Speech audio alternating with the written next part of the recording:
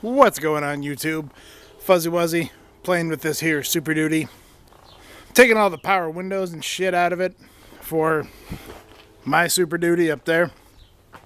I tried, this thing has already been hacked up. There's a bunch of cut wires and there's cut shit everywhere from when it was used as a parts truck for the motor and all that shit. I tried hooking it up, giving it power. All it does is buzz on the inside. The windows don't work. Nothing works on the inside.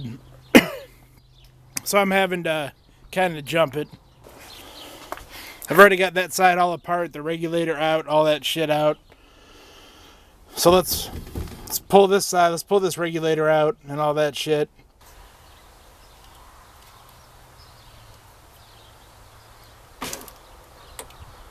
Uh-oh.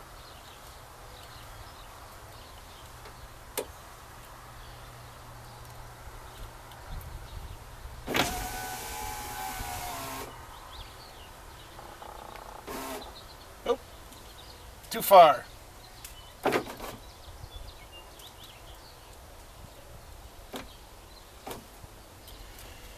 That's it. You're just trying to get, there's two nuts right here.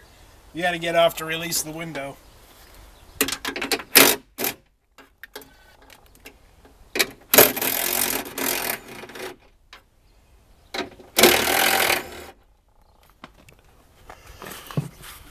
There's one nut in there, one stud right there.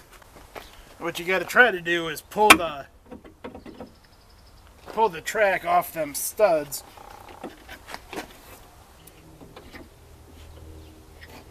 There you go.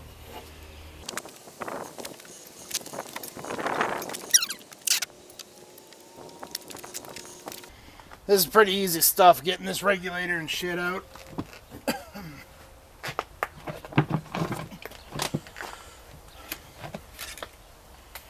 I'm not going to go into too much detail because I'm sure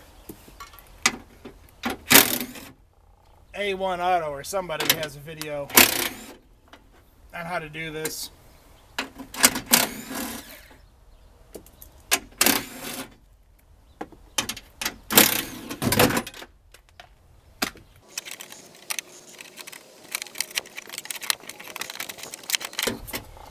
Ta-da! Now let's rip out this here grommet. I have a buddy that says groom it. How weird is that shit? He's probably watching this too. He knows who he is. Alright. Done with the door. Going on YouTube. So I had a little change of plans. I started pulling the whole dashboard out of this truck. And I got a lot of it out. Then I was like, you know what? I ain't doing this shit because I got to do the same thing to that one, and I don't really want to do all that. So what I did was all the harness there, the door harness and everything, shit. That whole harness there that went to the door, that went through the door, I just pulled the bit out of it that has the power window. There's the switch end, there's the window motor end. It came through, you know, the hole, and then it ran down this way. There was a plug right here, then it ran down this way, and it went over there, and it went that way. So I just cut it. I think I might have fucked up, because I bet that it's going over there to tie in to the driver's side. Oh well, I can fix it. But in the end, all you're left with from the switch end is 3 wires that go somewhere else. Man, that makes it a lot easier. These are the only wires I'm putting in the passenger side. Got a whole lot less intimidating and complicated, only dealing with 3 wires. I've already got the old regulator out. New one just dropped in, no problem. Same bolts, same everything. Couldn't be any easier. All I'm going to do is, you don't have enough light, but this factory grommet here, I'm just going to poke a hole in it and feed these three wires through, and then I'll be done with this side. I'm probably gonna have to use the door panel that came with that truck. Hopefully it fits. Just wanted to give you a look-see before I put the door panel on. I taped the Christmas tree things back on. That's all good. I was able to fish it through there. Now I just got it hanging out for now. Speaker's in, that's plugged in. I'm gonna pop this door panel on. I just wanted you to see. Well, YouTube, progress. Got this motor in, got the panel on, got the wires ran through. This side sucks a little more because the parking brake and shit, but you could fish it through without taking it out. It sucks. Anyway, I got this all plugged in and I got it wired up temporarily. So we got these 4 wires here. The 4 wires in the back of this connector. We know where these go because they're the same colors as the wires that go down to the motor.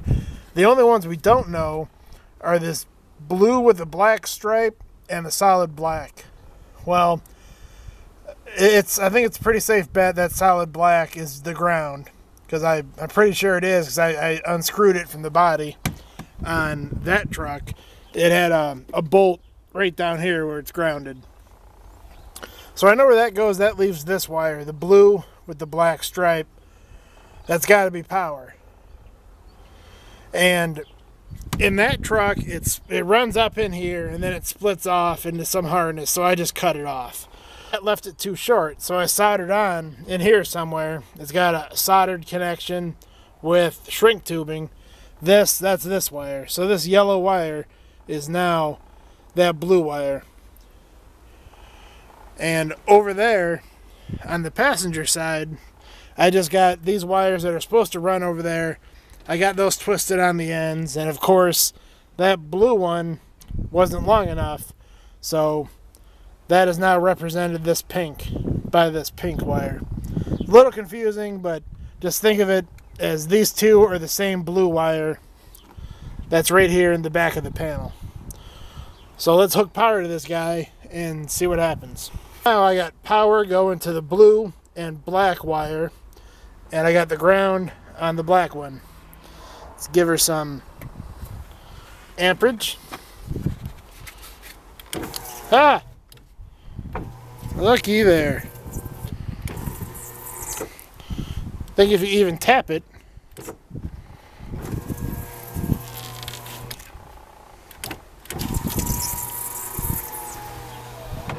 ah! Okay, that's something to keep in mind.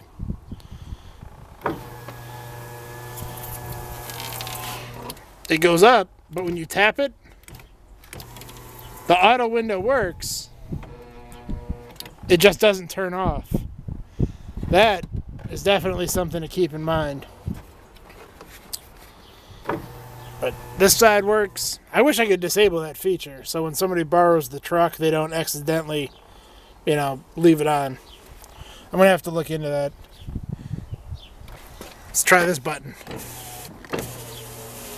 Ha ha ha!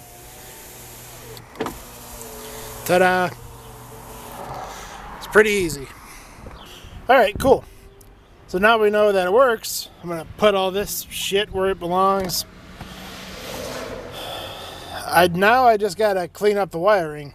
Run that wire properly under the dash somewhere, and somehow I'm not gonna run it all the way back around here like they had it in the parts truck. I'm just gonna run it under the dash, zip tie it up somewhere, because whatever, it works. This black wire, I bet that's a mighty nice looking ground right there. Clean it up. So the only thing I gotta find is a switched 12-volt source. And I'm gonna do some poking around in the fuse box, maybe even the one under the hood, to find something that can handle at least 10 amps. I really don't want to piggyback off of another circuit. I mean, I will, because I can, but I don't want to. I'm going to clean all of this shit up, and I'll bring you back when I'm done. Alright, YouTube. She's done. Here's what I did. I got the wires ran over, everything soldered together.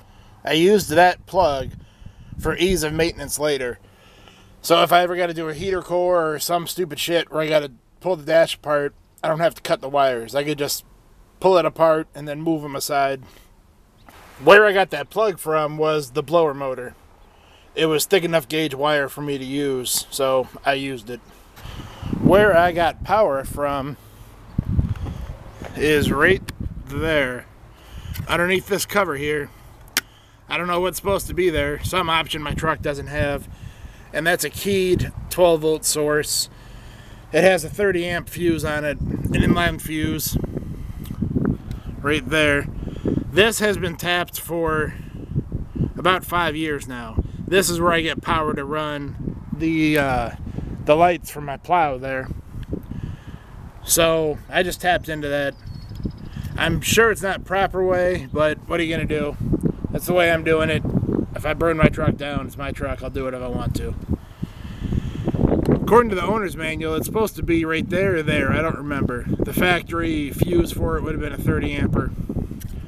And it does have a pin out for it. There's pins in there, but it's hot all the time. Because I'm sure it would have ran into the body control module or some stupid shit. You know, whatever. Key on. Truck's running. I got windows. How do you like that? So, a quick recap. If I had to do this all again, look at how much I tore out of this truck. Just because I wanted to trace the wires back. If I had to do it all again, if I was going to the junkyard to get these parts, it could be done in like an hour. Because I know where the wires go. It's a real simple circuit. I had to just cut the shit out and ran my own wires. You don't got to do all this if you're doing this shit yourself. Alright, thanks for watching, YouTube. Peace.